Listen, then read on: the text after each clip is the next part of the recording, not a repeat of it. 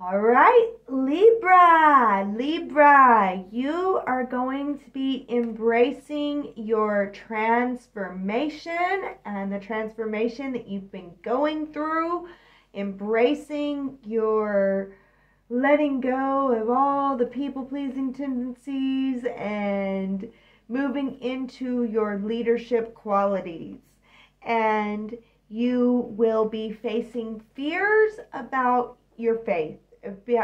Fears about your ability to hear your intuition, trust your intuition, fears about connecting to the divine, about being able to hold the faith.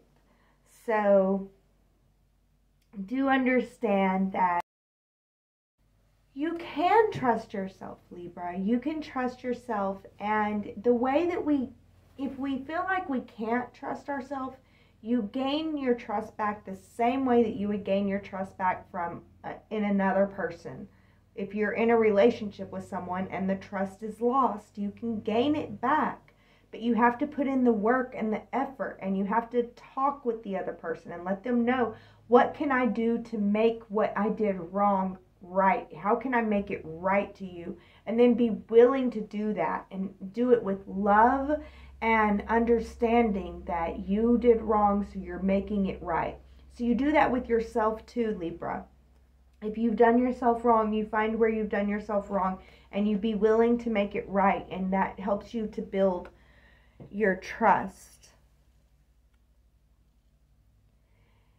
And you are going to be gaining luck in your transformational abilities and your boundaries. So you might find that you really didn't reinforce that area, but it kept you safe, you know? So you'll be experiencing luck in your boundaries this week. And you will be facing tests in your daily routine. So your daily routines may not work out quite well, especially at the end of the week, and you will gain divine insight into how to make your daily routine work for you better. And the card that we have for you, Libra, is Gaia's Garden. So we have fruition, abundance, reaping what you sow. So I know a lot of Libras out there sow kindness. So you will be gaining kindness this week.